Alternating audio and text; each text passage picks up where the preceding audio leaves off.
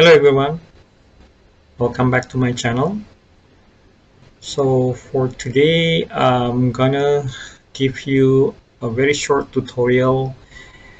Uh, it's a kind of a tip and trick related to malware analysis. So for those who would love to do malware analysis, and if you want to do the analysis in a safe or I would say safer environment, then this would be your choice or your option. Okay, so before we begin, let's start with the traffic analysis, malware traffic analysis. This is the website where you can actually download a lot of sample malware traffic and even the actual malware itself. Yeah, so we have the SOAR, the PCAP files, and the malware samples. And then if you want to learn more about malware analysis, I would suggest that you read this book, Practical Malware Analysis, a very old book.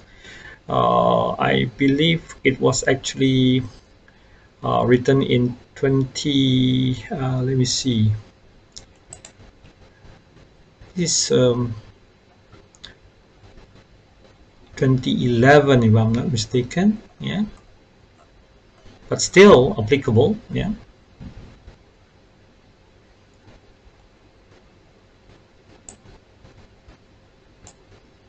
then the second book that I'm suggesting you to read is this one, the Learning Malware Analysis. Explore the concept, tools, and techniques to analyze and investigate Windows malware. While this one is the hands-on guide to dissecting malicious software. Um, First edition, very nice one. I use it for my lecture as well. Yeah. Then they have this ebook edition, Kindle edition, while this one also has the Kindle edition. Okay. Now for the stuff, let me just open up my Kali. So all you need, if you want to do the malware analysis, and if you're a beginner and you would love to do the malware analysis, but thinking about how to actually do the analysis in a safer environment. So number one, you need to have the virtualization. I'm currently running VMware Workstation version 15.5.2 built. Of course, it's up to you. You can choose any other or any virtualization you would love or you prefer. And here is the tip and trick. So let me zoom this one or maximize the screen. So all you need to do is you need to have Kali Linux. Yeah, I dedicated my memory for this virtual machine, 8 GB. Okay, and the hard disk is about 100 GB. Yeah, because you need to actually store some virtual machines. So what I'm going to show you is to utilize what they call as nested virtualization. So right now I'm currently running my VMware Workstation version 15.5, okay, 0.2, and I run Kali Linux, right? Now within Kali Linux, which is already installed on my PC, or which is running on my PC here, I can easily install VirtualBox, which is another type of virtualization, by typing apt get install VirtualBox. Yeah. So of course you'll need to have the internet connection. So by default, because I've already installed everything to speed up the process, so next step is you can run this VirtualBox. Okay, and this is what you will see. So inside this, or within this VirtualBox, which is running um, on my VMware workstation, or I would say that VMware workstation is the first virtualization that I'm currently running, and the second virtualization that runs on my Kali Linux is Oracle VM VirtualBox Manager, which is actually I'm actually running the VirtualBox version 5. Of course, you can actually install the latest version if you like. Yeah. And then inside the VirtualBox, I have uh, installed or copied the Windows XP, yeah, and Ubuntu desktop, and I can easily right click and select the settings, yeah, to have a look at the settings. Like for example, I can look at the general setting, the advanced settings. I can look at the network setting. By default is a host only adapter, and it was actually set to listen to this VBox net, or use the VBox net 0 as the what do you call this, the network card. Yeah. And the second virtualization I have is also having the same uh, settings. Let's look at the host adapter one. Yeah. So I'm currently using host local hosts for both of the machines. Yeah. A host only adapter that will allow them to communicate. I mean, that will allow both Windows and Ubuntu machines to actually communicate with each other. And on top of it, I also configure my VMware workstation to have the network card set to host only. Okay. Now this will make sure that your malware, yeah, in case you're running very dangerous malware within your virtualization, you can assure that your malware will not be able to actually access your Windows system, because I'm actually running this on my Windows. So this is my Windows, right? So what you can do is you can let's just start by I would like to show you something. So I'll start my Windows.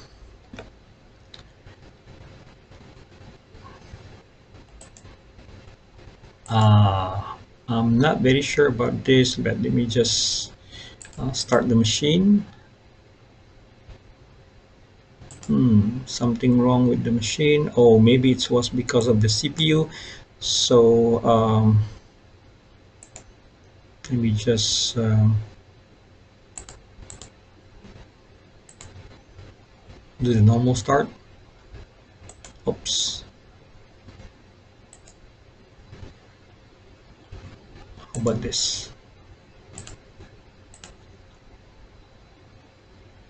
Yeah, we have the same problem. Let me just delete this and manually add the virtual machine. Yeah, so I'll select new. We just call it as Windows XP, and you can set the memory like 512, or maybe 1024, 1 GB.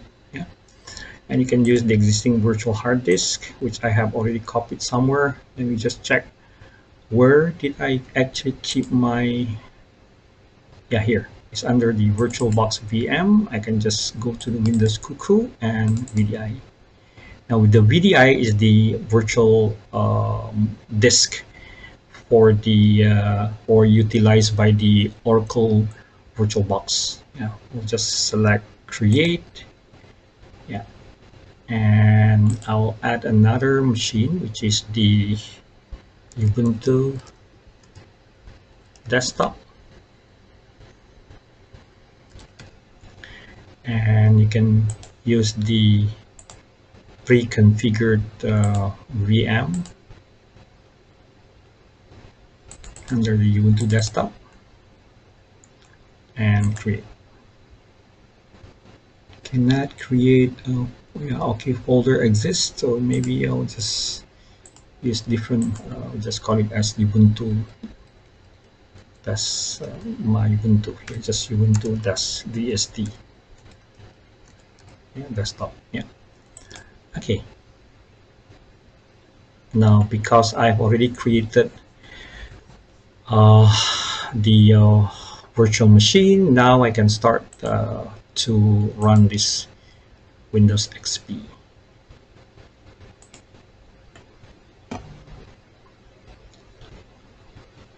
Okay, so it will run Windows XP.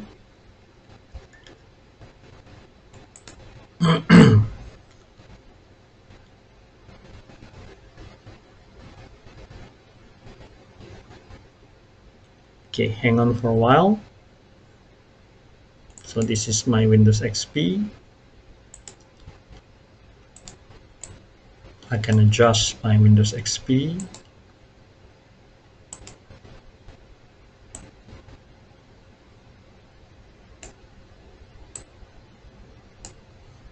The size, I'm adjusting the size. Okay.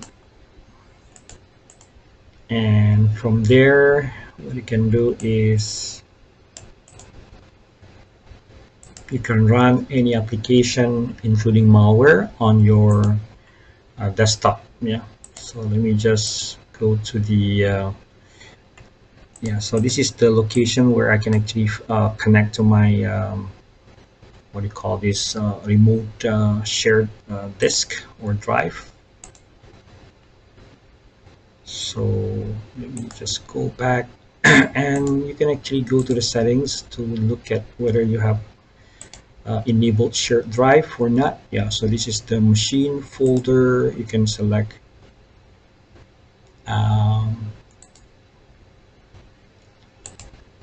you can add the share. Let me see. So under the folder path of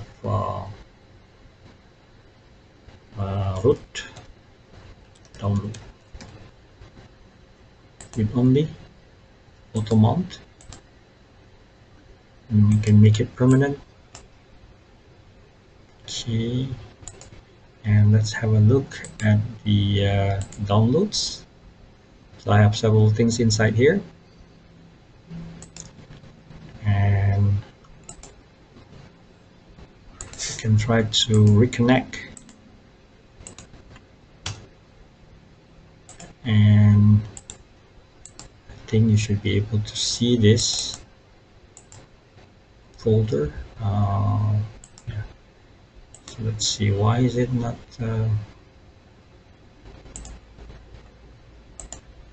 so again, now let me check. Oh, it was not saved earlier. Okay, so root, download. Let me check the location.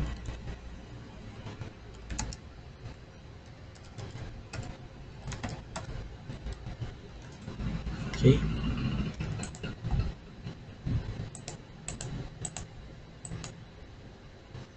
And click OK.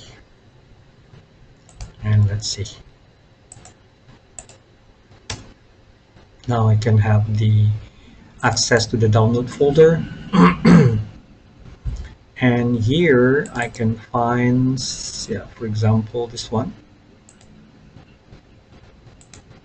Under the list, this is actually a sample malware that I have downloaded from this website, the malware traffic analysis, under the guest blog, the post, and this is the malware, WannaCry ransomware. Yeah. Now let me just copy this. So I'll adjust the window so that I will have better view. Yeah, maybe something like that. Okay, so I'll copy this to my somewhere in my computer, maybe under the my documents, and I'll just put it somewhere in, yeah, I'll maybe just create a folder called temp, and I'll copy this.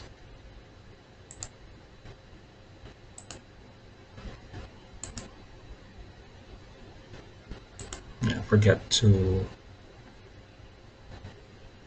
actually go back to the yeah, I forgot to copy this, so let me just copy and go to my documents, go to the temp and extract file. Yeah, I'll copy the file and extract it. You can just extract the file by using the default WinZip. Yeah, password is infected, and that's it. Now I have this file that I'm going to demonstrate on how to actually run this particular malware. Yeah, so you can actually use the the tools such as, for instance, Wireshark to monitor the connection. Yeah, I will just put any, and we can try to analyze this. And here we go. We will double click the file. Let's before we double click the file to run it, let's just right click, go to the properties and see, this is a file. I'm not very sure what file is this, but it says that the description says it's Microsoft disk defragmenter, which is actually not. Yeah, this is a fake file. Yeah, and if you run this, you will see what happened after a few seconds. Okay.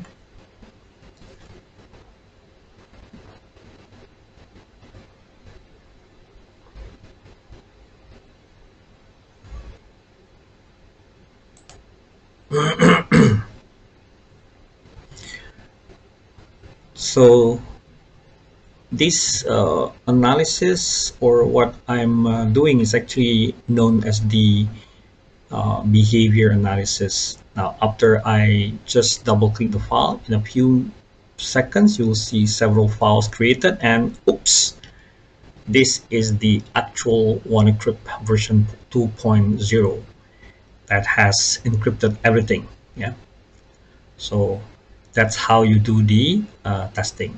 So if you're afraid that this file would actually, infect your files on your Windows, one of the safest way is actually to run your VirtualBox on top of the VMware. So this is called nested virtualization. All right, so you can just close it, yeah, for later analysis. Okay, and you can easily select save the machine state or power off the machine. So let's just save the machine state. All right, that's it. That's how you run the what do you call this, the Windows XP on VirtualBox, while you also run your Kali Linux by utilizing the VMware workstation. Okay, so that's all for today, and ciao.